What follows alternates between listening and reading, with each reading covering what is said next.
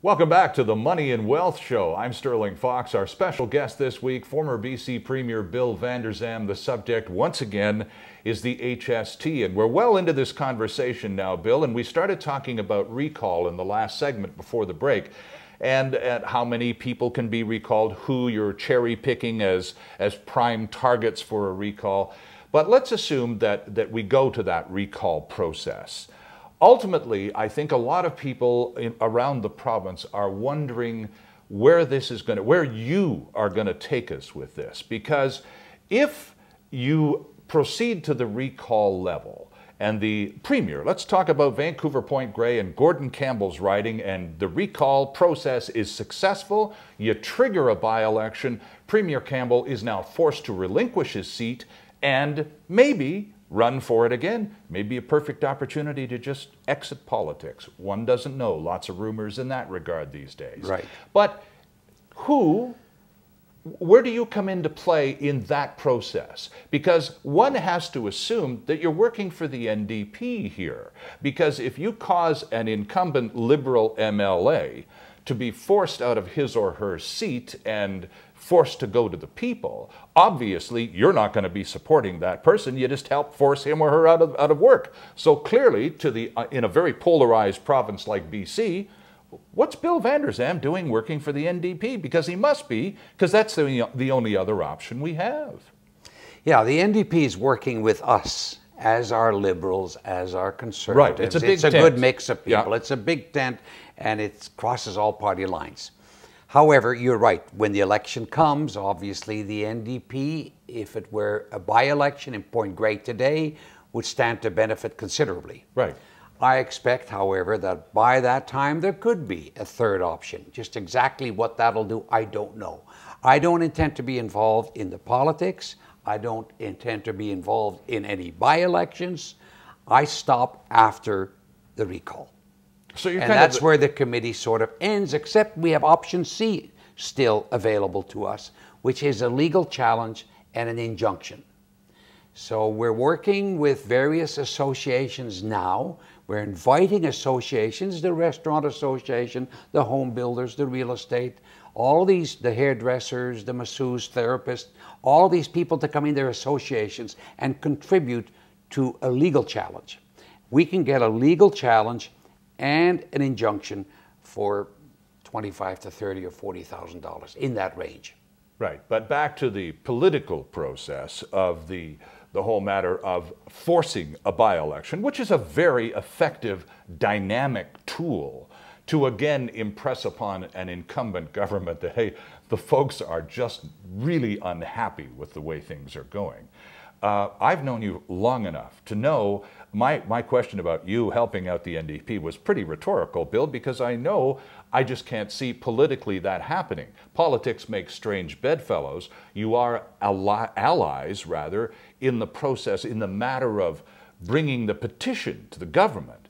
But talk to us about the third party option. I know you're a retired politician with minimal interest in ever returning to the floor of the legislature. No interest. But you're also a powerful figure who has caused a lot of people to pay attention to this whole HST and think about re-engaging in politics in BC. Always a good idea in these days of diminishing voter turnout. So hats off to you for that. But do you see a third party option being viable in time for a legitimate candidate in these cherry-picked ridings that you intend to force recall? There's no holding back a third-party option. The Liberals have opened the door to a third party. There's no question about that. And the BC Conservatives are already quite active. Right. And I imagine there might be other groups that are hoping to get involved, so it could be 3 or 4 parties in the running. I don't know. And, you know, frankly, I won't be involved in that. I won't be involved in that. So there will be a third party in the running. Now, a good question you pose, will there be time for that? Yeah. Because the recall would possibly happen in November. That's the earliest we can have a recall. And we hear of, for example, former Fraser Valley Conservative MP Randy White, who is involved is somehow behind the scenes in terms of the British Columbia Conservative Party on a provincial level, sort of putting out feelers to see if that organization can be reformed and re-energized. Might that be a reality in time for late fall, early 2011 by-elections? I doubt it. I doubt if a third party could really get ready between now and then and be successful. They could try, but I doubt it would happen.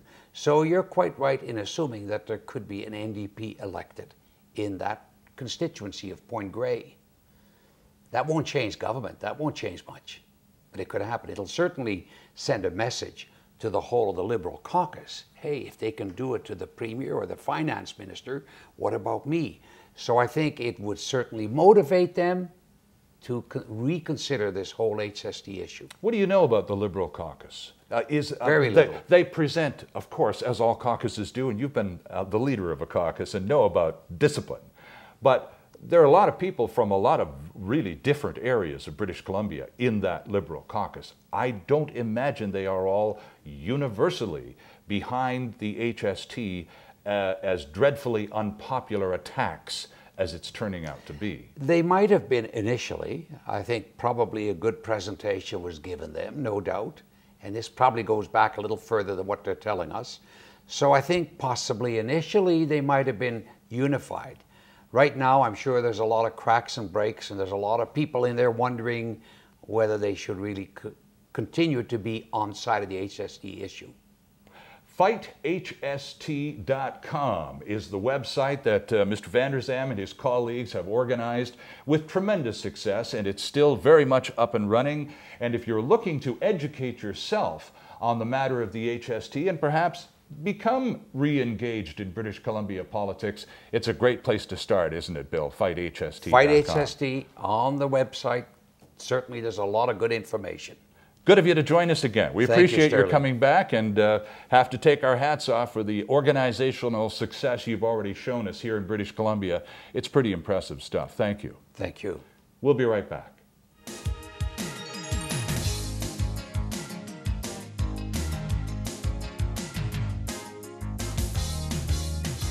Good afternoon. My name is Larry Ray. I'm the Chairman and CEO of Molycorp Gold Corp. As the name states, we do have a deposit we're developing in British Columbia, which is a pure molybdenum deposit. But our focus these days is on magnesium in Nevada. Through serendipity, we discovered a large deposit of magnesium running about 10% with a high purity and consists of about 256 million tonnes at this time, 52 billion pounds. Our main emphasis is to move this project forward by beginning a drill program later this year in which we can increase the integrity of the resources into the indicated and inferred, as well as increase the resource itself.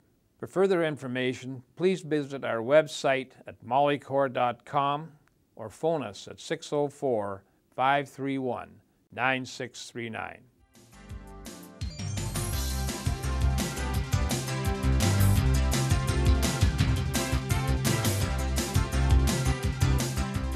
Tax Tips with David Ingram. When can you claim legal and accounting fees? Well, if the tax office goes after you for something and you have to hire a lawyer or an accountant to help you with your tax return and the assessment, you can claim those legal fees as a deduction. Remember, they could be a lot of money, and if you pay $1,000 worth of legal fees, it's going to save you anywhere from $250 to $440 in taxes. That's a tax tip from David Ingram.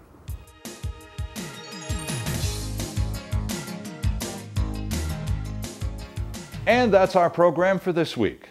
Our thanks to David Ingram and to our special guest, Bill Vander Zalm. And thank you for joining us. If you have some thoughts about today's show that you'd like to share with us, please send them along to comments@themoneyandwealthshow.com. I'm Sterling Fox. See you next time.